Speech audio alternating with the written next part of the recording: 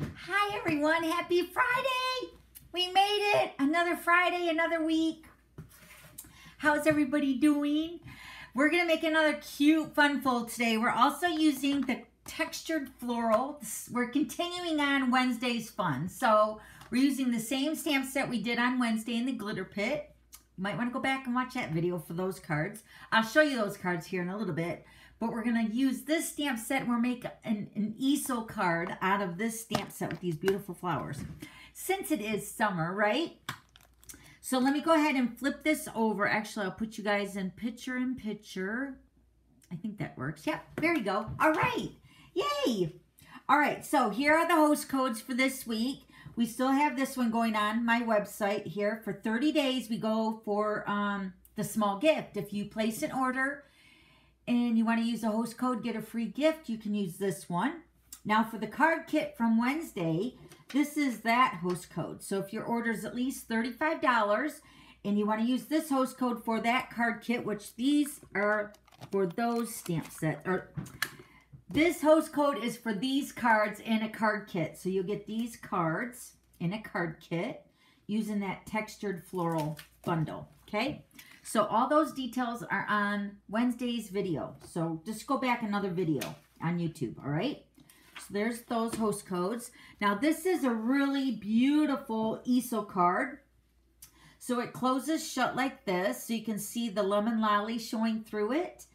And then when you open it, you're going to have your lemon lolly cardstock right there. I think I got some glue on there. Hold on, let me scrape that off there. Comes off pretty easy. All right, and then this part folds forward, so you can see it's a longer card, but then this one folds up, and then the easel part, it just sits up behind that card. And of course, you can't see it the way it's sitting up, but it sits up like this. So whoever receives this card gets the birthday greeting, and then every thought of you makes me smile. Isn't that sweet? And both of those greetings are in this stamp set, the textured floral. Beautiful stamp set. I'm addicted. I love it. And it also has a coordinating die too. So let's go ahead and get all our pieces. We're going to make this card. Now I did do the die cutting of the blossoms and the leaves and of course the greetings, but I'm going to show you exactly what I did, all right? I just love it, the way it sits up. So cute. And I'll have more up-close pictures on my website as well as on the PDF. So if you want the PDF, go down to the description box and the link should be there, or there's a link to go to my website to get it, all right? So then you just fold it up and then that's the card on how you mail it. Beautiful. So there is a lot of space to write your message right here too, okay? All right, let's go ahead and get started. All right, so you're gonna need a piece of thick basic white cardstock. I have all my pieces here cut out. And we're going to use these beautiful iridescent rhinestones. I absolutely love them. You get those, not the whole package. You get a strip of them for your card kit from Wednesday too in that kit. All right, so we have our birthday greetings. Now these are cut out from the Stylish Shapes. This one I used the, 1, 2, 3, 4th circle from the smallest for the birthday blooms to you right here. Okay. And then the largest little banner die is what I used for Every Thought of You Makes Me Smile. It fits on there perfectly. I love it. And then you're just going to pop that up on dimensionals. Let me go ahead and do that while we're just sitting here going through all the layers. I'll just pop this piece up on 2 dimensionals. And then this one I'm going to put the dimensionals on the card after we make it, all right?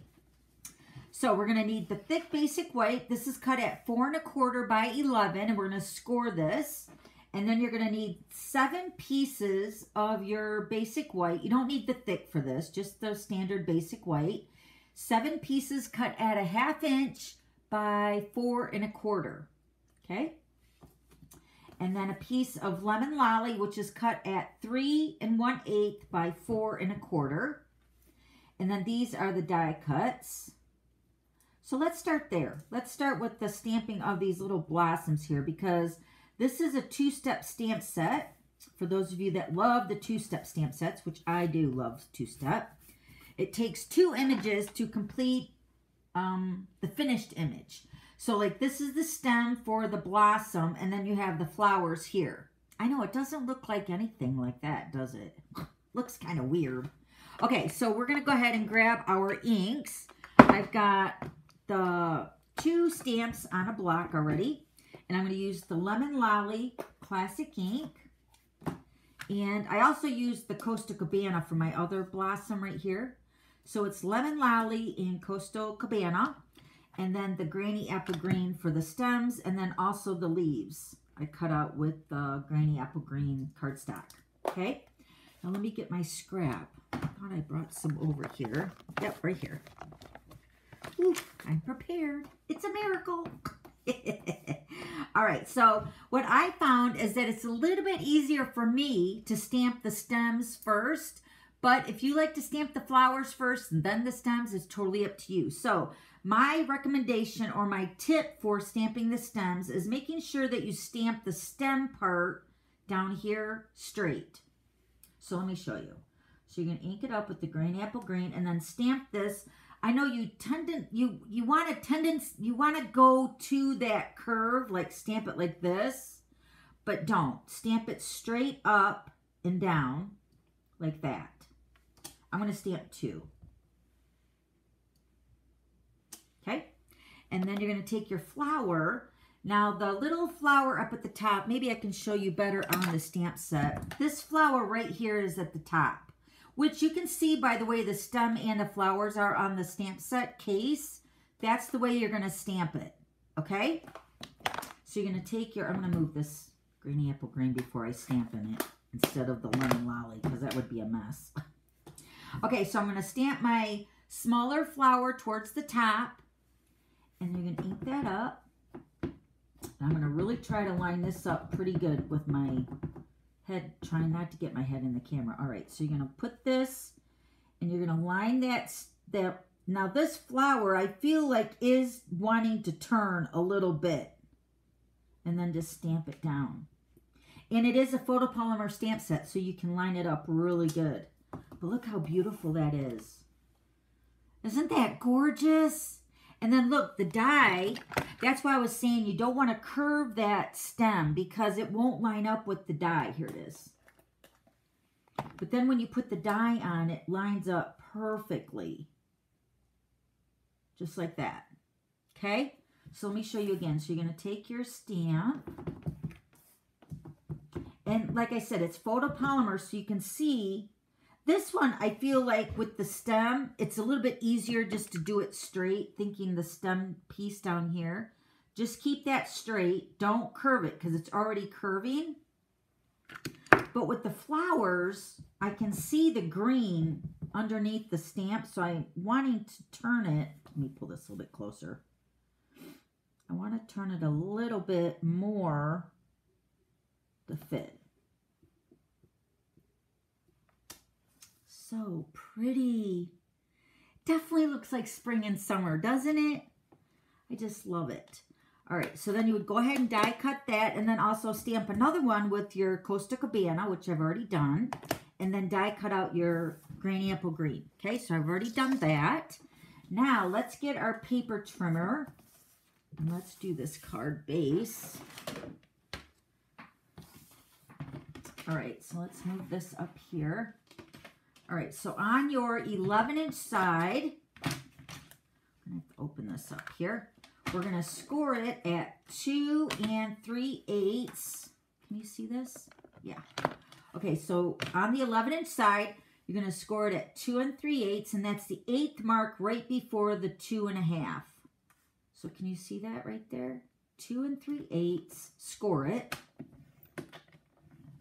And then slide it down to 7 7/8, which is the 7/8 is the 8th mark right before the 8. Right there. Go, don't cut. Got to score. So you're basically making a gatefold card, but not your typical gatefold card like we did last week with the baby card. Remember that? But this card is going, well, I guess you could make it go like this. Like this to make a gift card holder like that. Okay, so this is your gatefold. But it's a little bit bigger on this side than this side. This is the top of our card, the smaller end.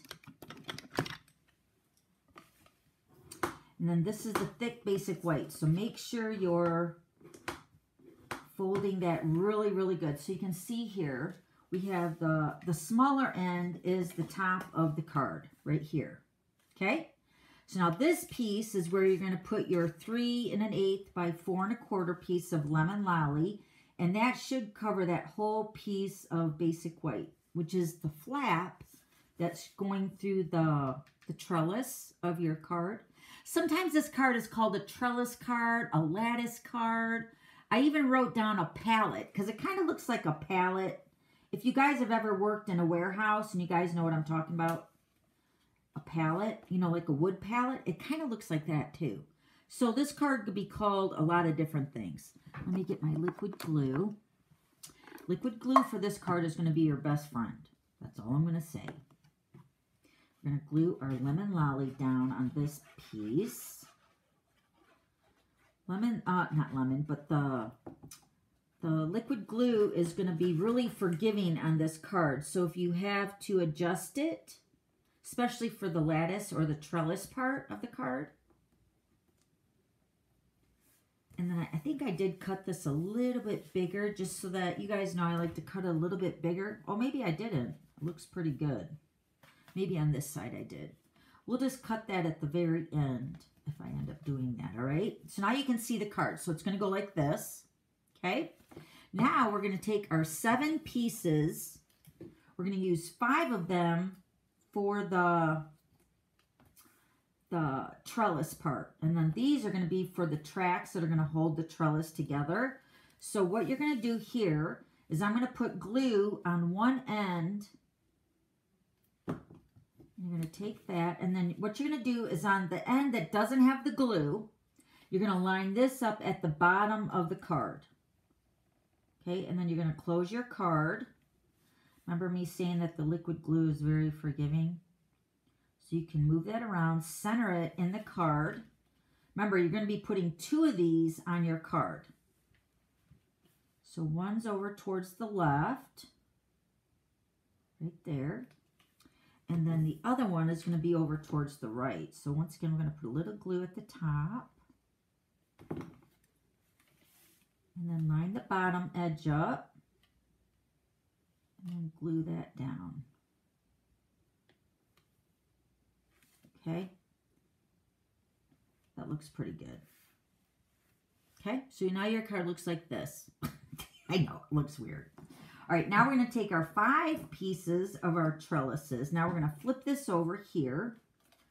We're going to kind of work on both sides because I'm going to put the glue on this side because I'm going to put the glue on the tracks, I guess is what we're going to call this, right? So we got that on the back side, and then we're going to take one of our palettes here. We're going to put this right at the very bottom edge of your lemon lolly. I'm going to put my finger right here to hold this while I close it. And then that should stick right to that bottom section right there. So now we're building the whole front of our card with the layers. The only drawback with the liquid glue is you just got to hold it for just a couple seconds. Okay? And then you're going to take another palette.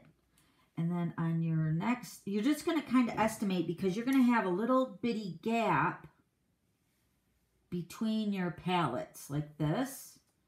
So it's much easier to put the glue on your tracks, your 2 tracks. And then take your palette and just kind of line it up with the last edge of the previous palette that we put on. You can, of course, close it and make sure it lines up. See how it lines up really good down here? But you do have a little bit of a gap there. And you don't think you're going to have enough space, but it ends up working out perfect. I don't know how it does it, but it does. Okay, so I've just put a little dab of glue on the end. See there on the tracks? And then take your next palette. Line it up with the last one. And then make sure there's a little gap in between there. And again, I'm working from the back side of the card. So you can close it to get that lined up really nice. But I think if you just keep it lined up here on the edges, you're going to do good. So then we're going to put a little bit more glue. I'm seriously just eyeballing it. Then your next palette.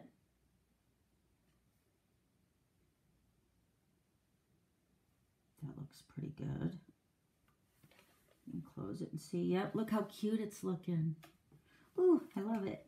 All right, and then the last one, a little bit of glue. And then put that on there.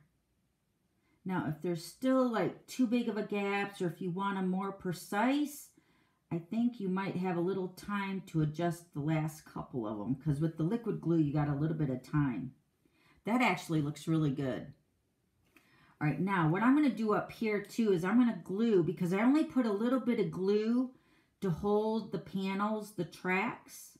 So I'm going to put a little bit more glue at the base, because remember I put it more at the top.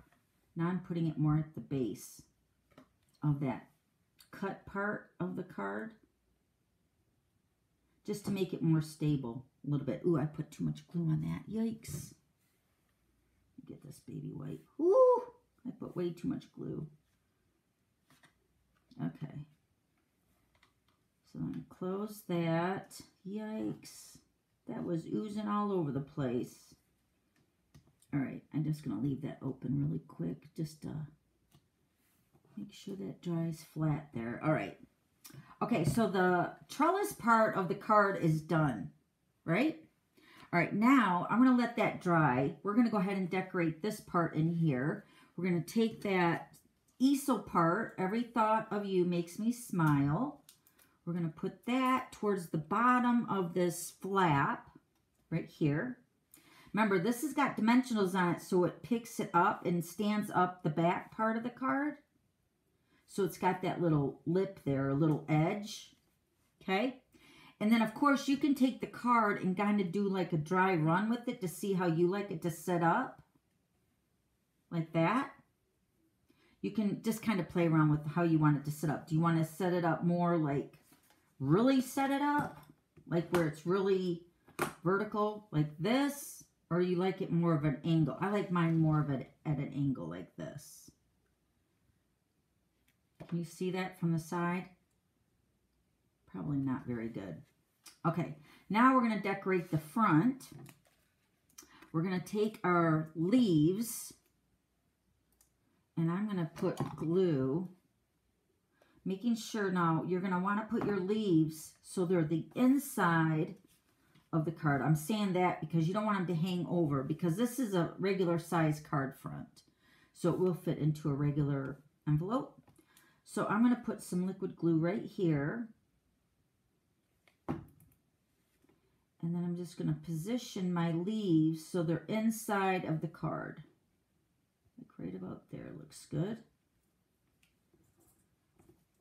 And then take the next cluster. A little bit of glue there. I have this one turned to the left a little bit.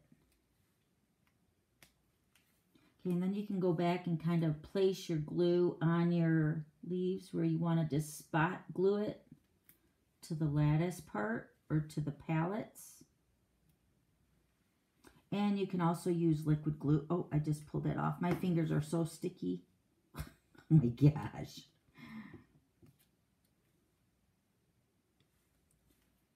Let me wipe my fingers off. Sticky, sticky.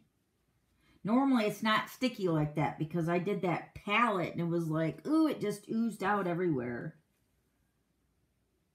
Okay. So you just go through and you spot glue, you know, your leaves, but you're also putting the flowers over this, so there shouldn't be an issue with keeping that down. Okay, and then you're going to take your, oh, I'm going to put the glue on the lattice, that's right. So I'm going to put my first bunch of flowers right about there. Making sure to always glue onto your lattice part or your palette, because you don't want that to glue over to the back side of the card. And I'm making this with 2 pieces to make it look like it's one big long blossom here. What are these flowers anyway? I know I see them, but I just couldn't tell you what the name of them are. Isn't that pretty? Just like that. And then the little splash of color with the... Do I want to put a dimensional on this? Maybe not. A little splash of the Costa Cabana is really nice. And this is pretty much going to go over top of the yellow flowers. Like that. Okay. And then my birthday blooms, I'm going to take dimensionals. And you're going to position this, you're going to eyeball where you want it. I'm going to put it right about here. So I'm going to put my dimensional on these two palettes right here.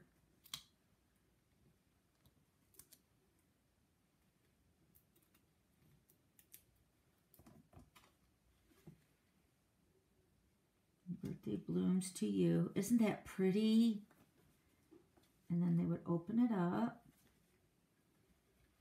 And then this would sit up like that. Oh, I love it. Can you even see from the side? Let me see if I can just hold it a little bit. Isn't that beautiful?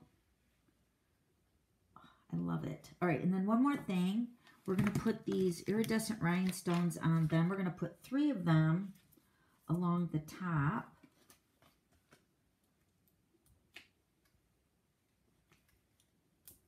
I think I'm using like the medium size. 2 along the top and then 1 down at the bottom. So pretty. And then here's the other one. Isn't it great? Just a really cute fun fold. It pops up. And it sits up like this. All right.